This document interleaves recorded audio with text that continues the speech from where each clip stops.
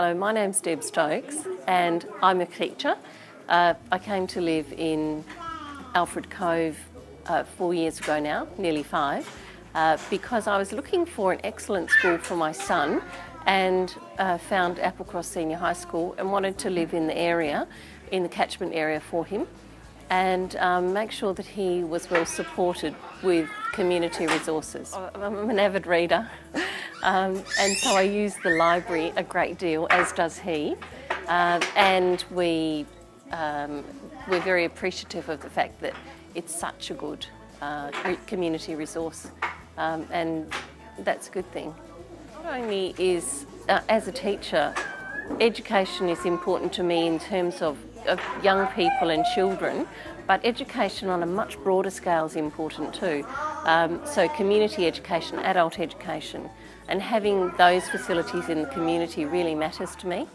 I have lots of associations with various museums, and for me those museums, the art gallery, the libraries are all part of the culture and the fabric, the social fabric of our society, and an absolutely vital part of our community, and I think in Melville we're really well served with that.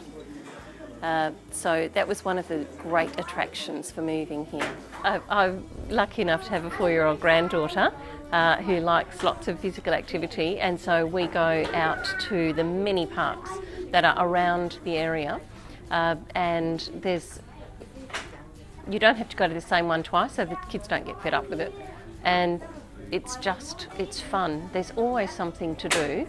I think one of the great things that Melville Talks is giving people the opportunity to do is to have that conversation about the civic centre and having a more visible civic centre, and I know there are great plans afoot for this area and for Garden City, and to have that in a more cohesive and obvious fashion will be great.